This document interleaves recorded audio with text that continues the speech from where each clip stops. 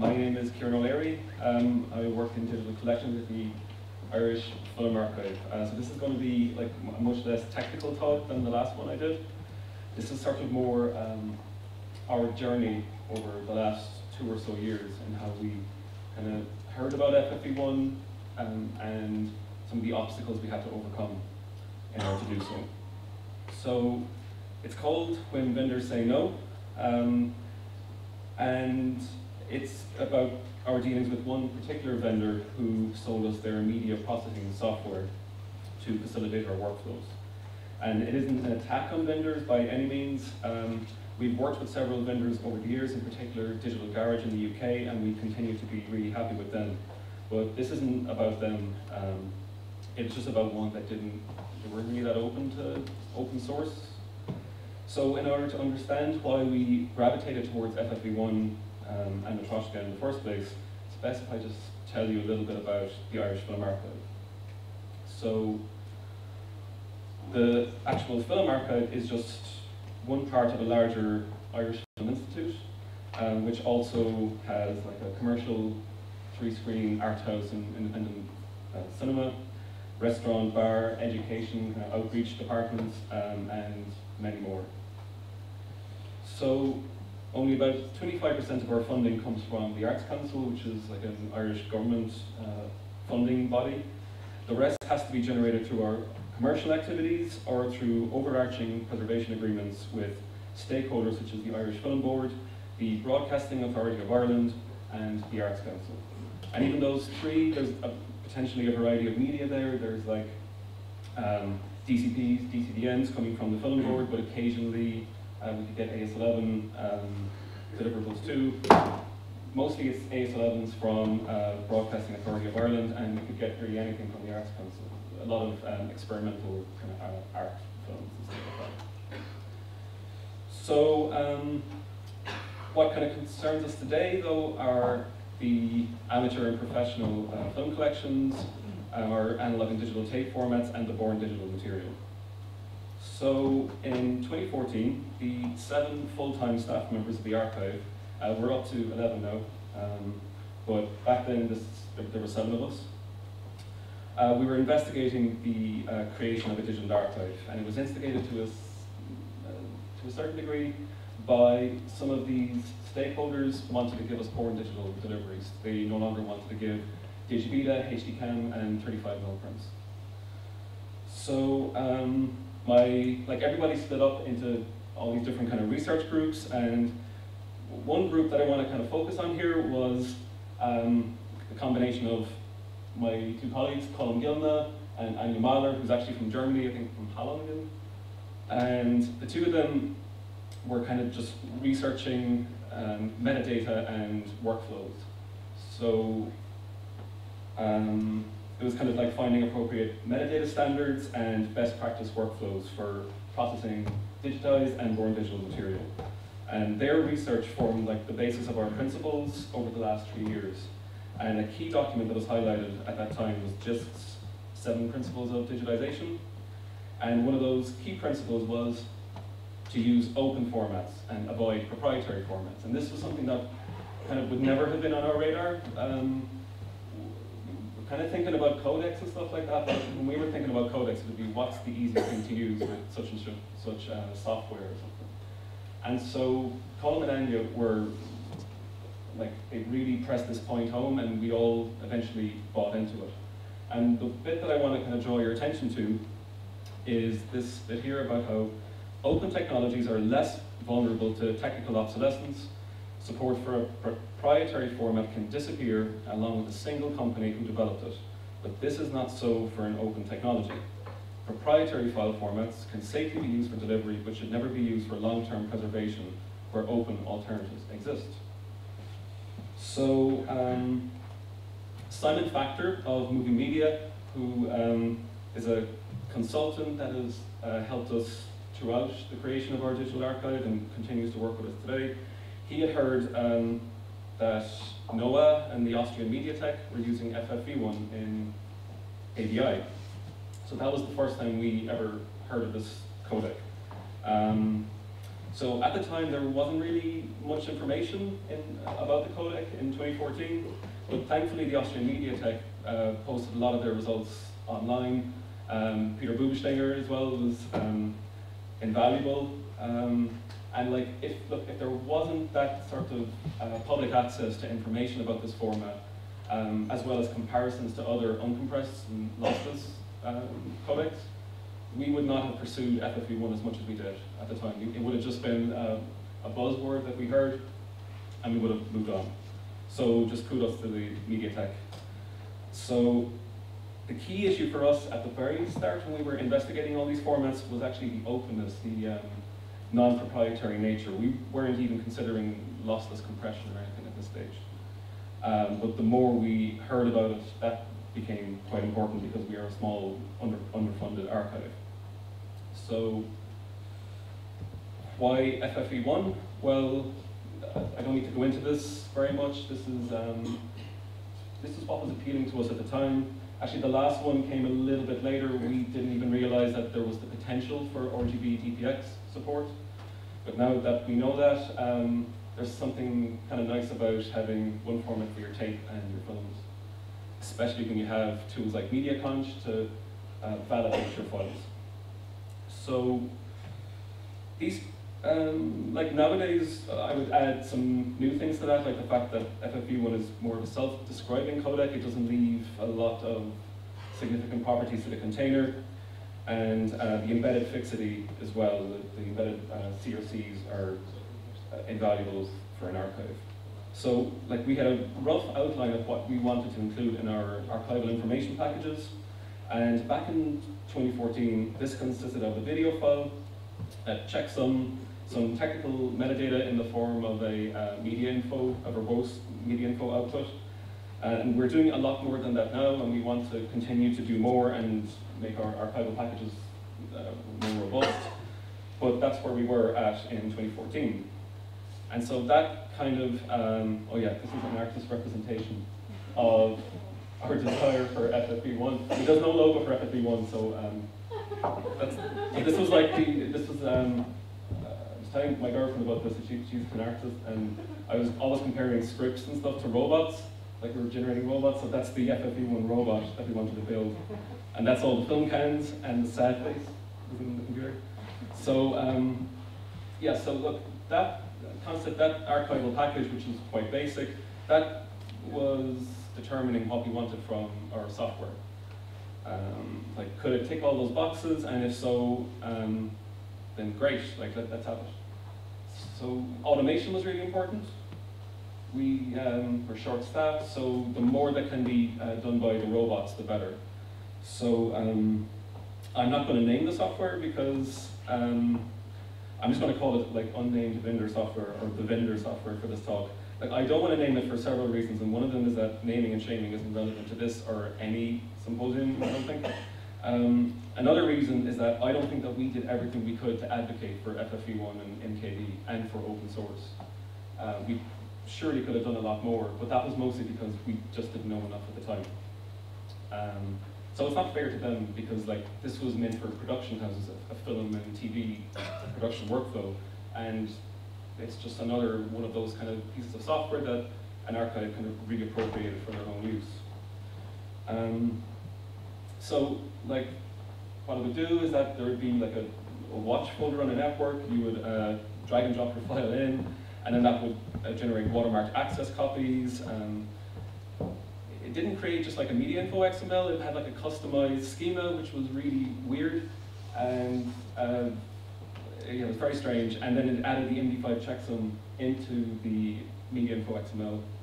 But I guess some fixity is better than no fixity. And then that would move it file to like another watch folder and it would get written to LTO.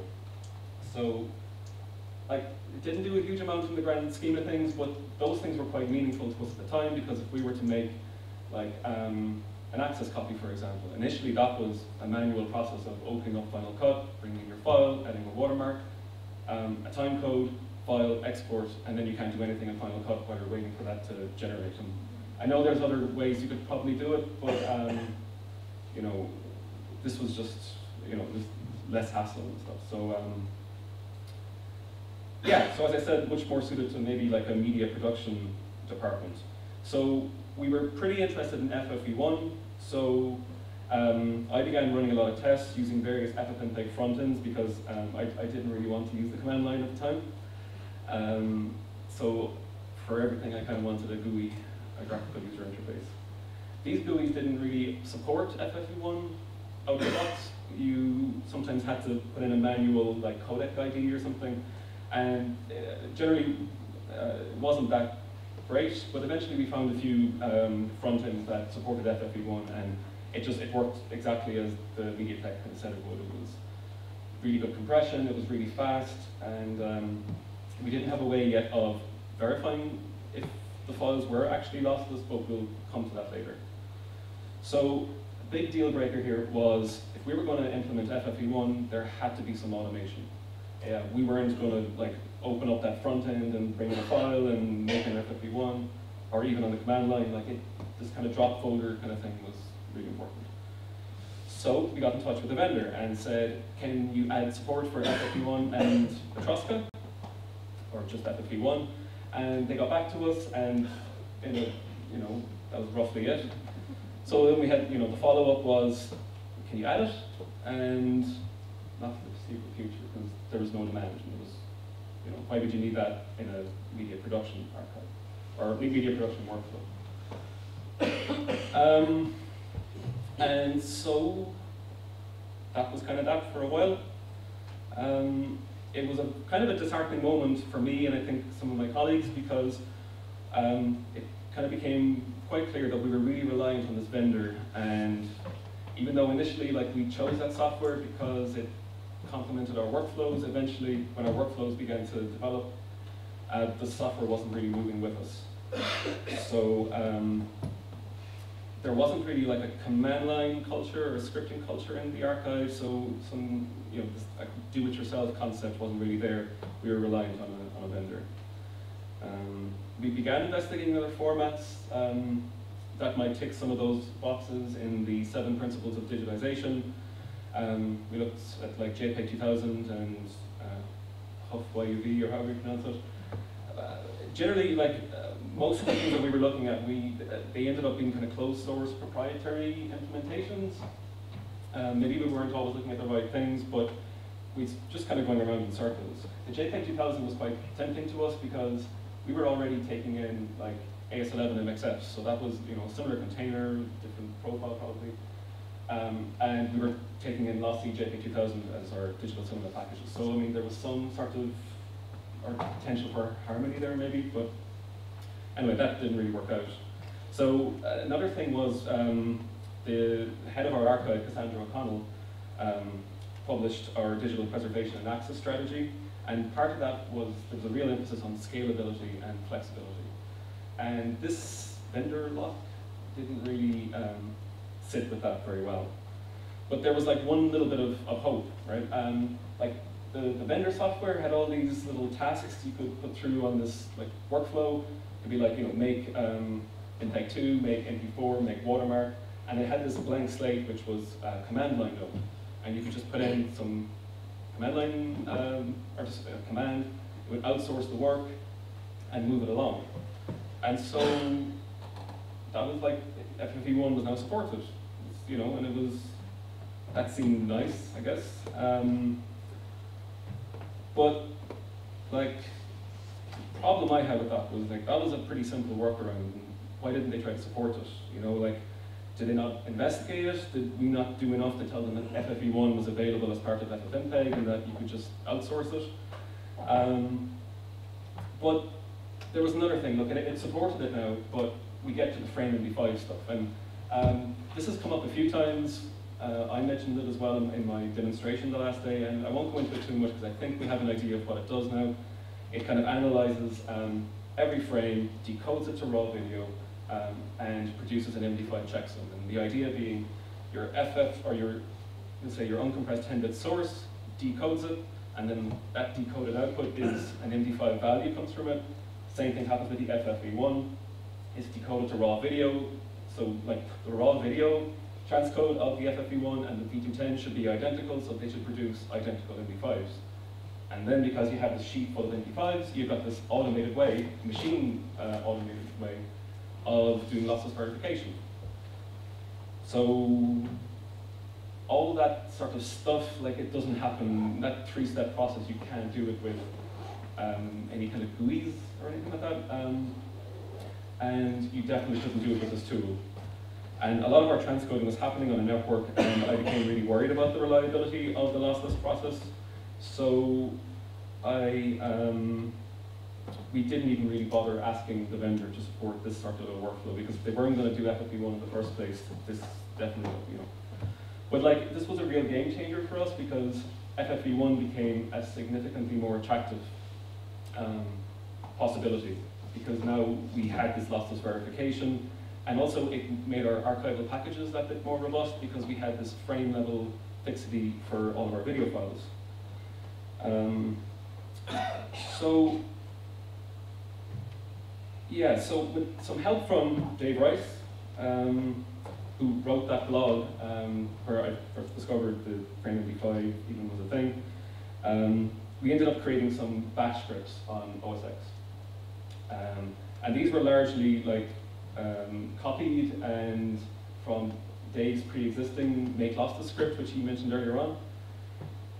But like, you know, we could have just reused that, but I wanted to learn kind of how to do this, and maybe like tweak certain things that would be tailored to our workflows. And we very quickly, like in about like maybe 2 days, we got like an automated version of, or an automated process for FFV1, FrameMD5, compared the two, and then it gives you a judgment. Is it lossless? Is it not lossless? And this was an eye-opening process, to say the very least, because like coding is not easy or anything, but you don't need to be a genius to do it. You just need to like be dedicated to it and devote a lot of time, because you're going to make loads of mistakes, and your script's going to fail and fail and fail, and then you just Google the right thing, and then it works. So what ended up happening was, and why it was so eye-opening, was that within about a weekend or less than a week maybe, we were able to replicate everything that our vendor software could do in a bash script. And you may, yeah, well, like that's not saying that we're great coders or anything, because we're not. Like, you know, we'd be like, you know, 1% coder of like Dave Rice or Jerome Martinez or Steve or whoever. But it didn't do that much to begin with, you know. And like now, we could probably, like if we did some sort of a test, you know, or like if we went to a race, we could probably knock that up in maybe 20 minutes or something, or even less. Again, that's not because we're great, it's because this stuff is quite simple. So, like one of the first things that we wanted to do was, like we added a whole bunch of other things, right? But like we were able to automate like our technical cataloging. So like our database wanted a really proprietary XML schema for everything to go into. And we thought like, okay, we're going to be copy and pasting media info things for duration and codec, and we're going to be accurate, so we're going to copy and paste and not type it. So instead, like, again, it was a very crude way of doing it, and I would do it differently now. But like really quickly, just through Googling and Stack Overflow, like, you know, just figuring out how to grab something from an XML element and then move it somewhere else. And like we thought that was never going to be a possibility, and like within a week, like this was all now in play for us. And so we had all this like new control over our workflows and everything. And then like it was really important that like the rest of the archive kind of bought in. And like what's great now is that like on a management level, like my boss Raylene Casey, who's I think some of you would have seen at the winter school, and like the head of our archive, Cassandra O'Connell, like when they speak to other archivists now and talk to other archives, they're like pushing open source, open formats, and it just, everything works a lot easier when you have that kind of support. So what was even better was that a lot of the best practices that like Colm and Anya highlighted back in the day, we were able to implement now, at least to a certain degree. Like we still have a huge amount more to do.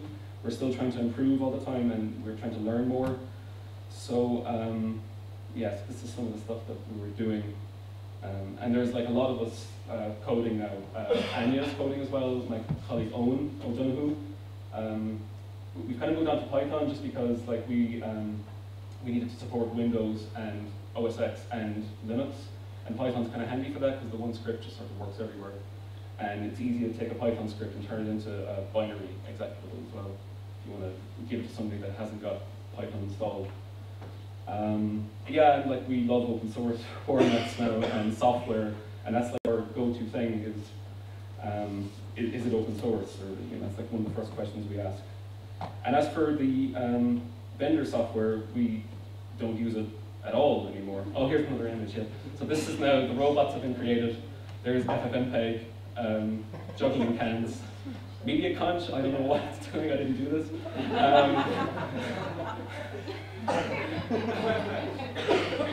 And QC tools is, these are all amazing software, and what's great is that all of those, like, we actually don't implement Media Conch at the moment, but we want to, and I want to even more now after seeing Jerome's presentation.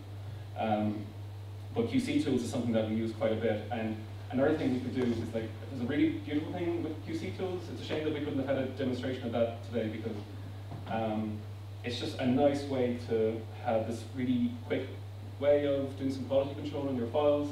But like, if you just drag and drop your file in, the graphs have got to load up and they take a while. But as part of this process, when we're making our FFE1 and we're doing this and that, like you can automate the creation of the raw XML files that are used by QC tools. So it's just, whenever you open it up in QC tools, that file, if that XML file is there as a sidecar, everything opens immediately. So even quality control now is quicker. And so before, like when we wanted to do something and it was command line, we were like, okay, where's the front end, where's the GUI? And if there's none, we're not going to use it. Now, like if we see something that has a front end or it's got a graphical user interface, we want to find the command line version, because then that means you can just slot it into a workflow. And if you're into something like, you want to like bag your file, make a Library of Congress bag, that's really easy to tack onto like a script at the very end, just import bag, and then you just got a little command you can use and it's done. And all this stuff is like a lot more accurate as well because like, it's taking some of the human element out of it.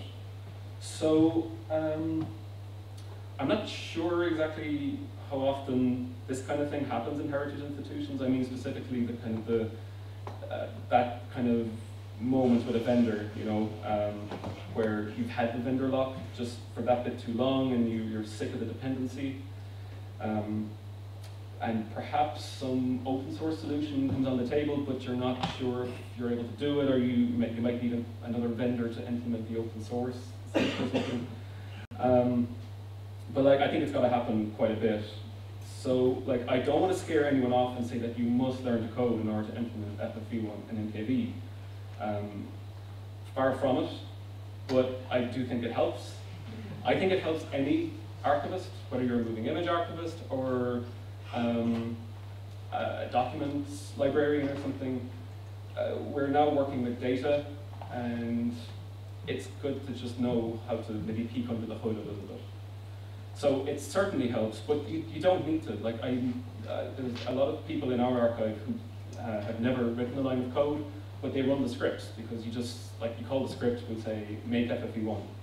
So you just type in make FFE1 space, drag and drop in your file, and then you walk away and it does all your workflow. Or you can put in a folder and then it batches everything in the workflow.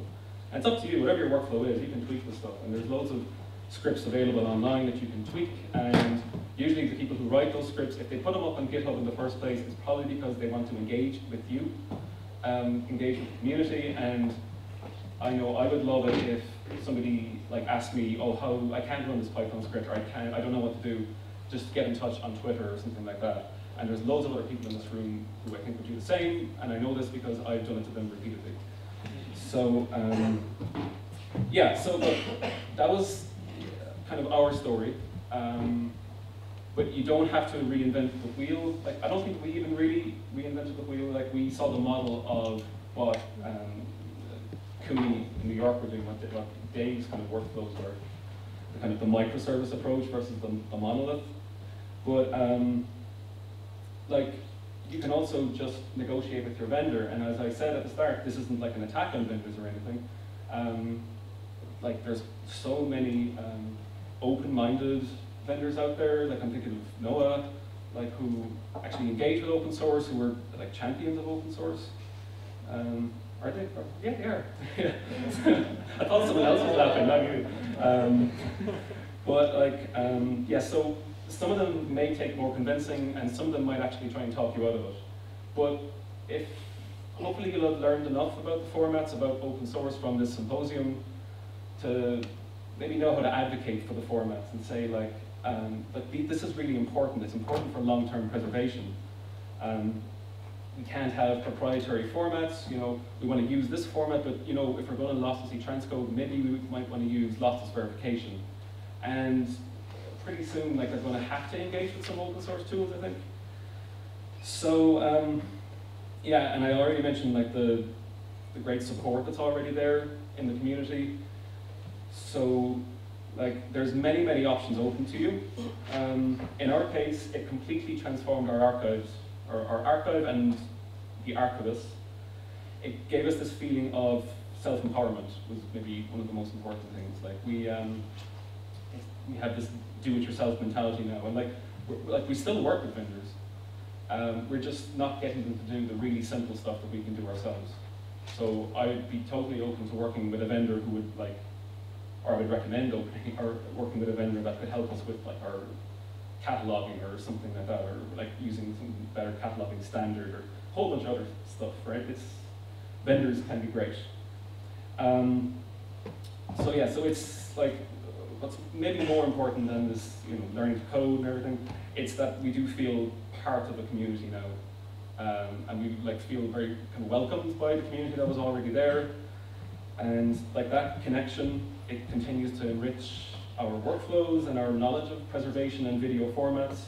So like if your vendor does say no and repeatedly says no, then like you've got options, and sometimes it can actually be a blessing in disguise. So thank you.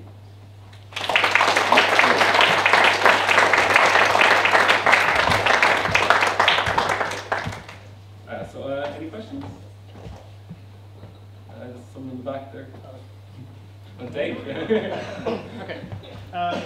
So I really think that archivists should have a good sense of control over their collections through the systems that they're using. And like one way that archives organizationally usually provide that control is through purchasing it through a vendor.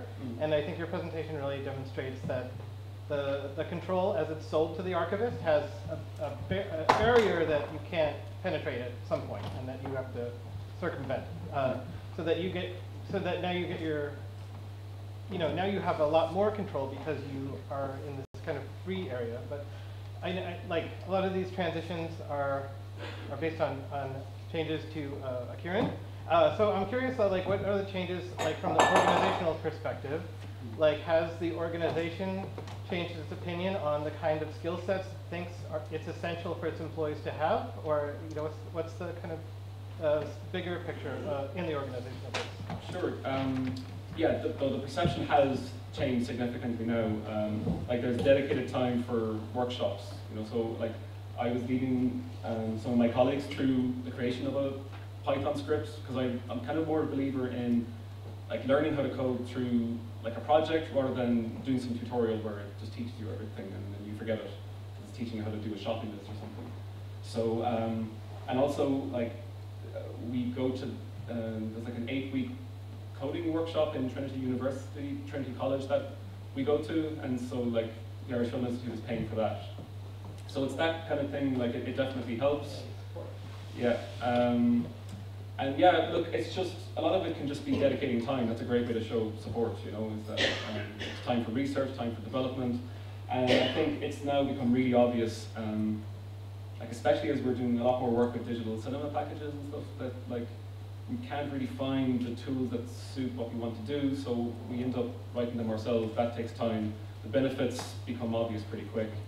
I would say at the start it might be a hard sell to an institution, especially like, it's always easier if this comes from the top down. So if there is management here and you think this is a good idea, like that would be ideal, you know, because then you could say to your staff, look, I think we all need to move in this together. And but otherwise, you know, you can be an advocate within your institution as well. And it can help as well if you can just show them, you know, like, and that's why it might be good if to maybe do some proof of concept or something, and you don't need to code it yourself. You can use like one of Dave's scripts or one of my scripts or whatever, and I'd be glad to help with any technical issues or anything like that. So I don't know if that answers your question, Dave. Yeah, so well, thank you. Yeah, sorry. Anything else? Oh, Steve? Yes, just wanted to know if the code you produced yourself, did you open source it as well? It's completely proprietary and under a license. It's up on GitHub. Is there a quick way to go back to the start of the reveal.js? Okay, we're going all the way back. Huh? In the URL. Peter is the best. You can also press escape and you get an overview of all the slides. Peter is always helping me. So look, oh, I don't have it there. Okay, github.com/KieranJOL, but my name's probably a bit funny. What So. we? Yeah, I'll tweet it. License? Actually, I don't have a license on everything, but where I do have a license, I have the MIT license. And the reason I took that was I saw that Dave used that. It seems pretty open. Kieran, Are there any plans to have proper ISI GitHub? Like an institutional GitHub? yeah, no, there should be. Especially now that, like, initially I was the only one who was committing. And so it just gets a bit weird now when Anya and Owen are committing something and it's to Kieran JOL. So yeah, we should, totally. I would love to know if there was a way to, like, I don't know if this is possible. Oh, we could just fork the repository. There's organization. Yeah, you can Oh, transfer yeah? ownership too. You transfer the ownership to organizations. Yeah, and that's on a per repository basis. No? Yeah. Yes. Great. Cool. Herman. It's a great presentation, and it's like a flashback because it's the same kind how it started with the Kinemathek. I remember about 10 years ago, I made a presentation in Kinemathek with a similar message and with the same view in the eyes. One comment about if they say no, you have options. I would just like to add, because we had such a case, when they say no and you show your options, they change their mind. They might change their mind. You might come to yes. Yeah. Like that. That's an excellent point, yeah. Let them know what's out there, you know. And Peter Buchstiger. Great presentation. Thanks, Peter. I almost cried. I always cried through an earlier. Two questions. One is, where and can I get a copy of these awesome images? Okay. Yes, I'll probably tweet them afterwards, I suppose. I have them, yeah. But I really want to have them in a printing resolution and hang them on. I think Emily has them with some like crazy huge tips. That'd be really nice. Yeah. And the second question is if management of an institution, not yours because you seem to have backup by them, says, oh, no, we're an archive, we are not supposed to even get into technology, not even, like, we're using it, and they're like super serious about, we're an archive, this is not what we're supposed to do. What would you tell them, or what would you suggest? Well, if they're at a point where, you know, they want to grow, like if they have a workflow and they have, let's say, an archival package or something, and it works for them, I think it's when they want to move on, and they do get told no. You know, that we're not going to change our software for you, or unless, you know, you pay us a huge amount of money or something. It's probably at the point when they're looking for change anyway. And it's like, okay, we just move to another vendor and they're going to give us the new. My advice to an institution is that, like, what would I say to them? It would be, I guess, just engage with the community that's already there. See what these scripts can do already. Sometimes it's best to actually talk to somebody, I think, to try and get in touch with somebody in an archive. Because what's important as well is to see the potential. It's one thing to say, oh, well, this creates that kind of an archival package. But to really get a sense that, like, okay, we can sculpt this completely. And we can change it, like, every couple of weeks if we want, when we realize we you know, we can now do frame SHA-1s or something like that, you know. I don't know, it's difficult for me to think off the top of my head, really, like, I think there's a large role to be played by all of us here in the room, in a way, you know, like, I'm a big believer in advocacy and just talking up and saying, even if it's you're at a low level in your organization, just to say, look, I think there's something here. I think we should at least investigate this. Let's maybe talk to these other archivists. It doesn't always have to be, the ball doesn't have to start rolling from the top down. Dave? I can have a quick answer from Peter, or just comment about the question, but I mean, one thing I enjoy about this field so much is that, like, I mean, we have such specific values and tools and needs that, you know, there's not often like people to provide the tools that we need. So archivists have kind of historically been hackers. Like, I mean, I like seeing, like, you know, presentations where archivists are like, you know, filing down the gears of a projector to handle shrunken film, or like temporarily blocking the laser inside of a pneumatic tape so that it won't shine through like the oxide that fell off and cut the deck off. Like archivists have had to hack in this kind of, for analog media for decades, and I mean, it's quite disappointing, but when the same community offers such skepticism on just moving the same type of hacking into the digital environment, like, you know, you cannot responsibly do this kind of conservation to very damaged and obsolete media without hacking, and I kind of think it's an essential part of our work, analog or digital. It's true. I think you used the phrase a while ago. You made a comparison between, you know, the film archivist and his splicer in the light box. You know, and you have these like really like frame level repairs and tools, and that's like, you know, sometimes working on the command line and maybe working with a hex editor to change, you know, a broken QuickTime header or something. Like, this is a direct equivalent, you know, and that's the kind of stuff you're not going to outsource to a vendor. You're not going to say, fix my header, you know. It's like, you're better off learning that stuff yourself. And that's even something like hex editing. I don't know how to hex edit now, you know, like yeah, so, yeah, there's always room for improvement, I guess. But yeah, no, Dave, I think you're absolutely right. Is there anything else, or I should sit down and move on to the own conferencing? All right, thanks very much.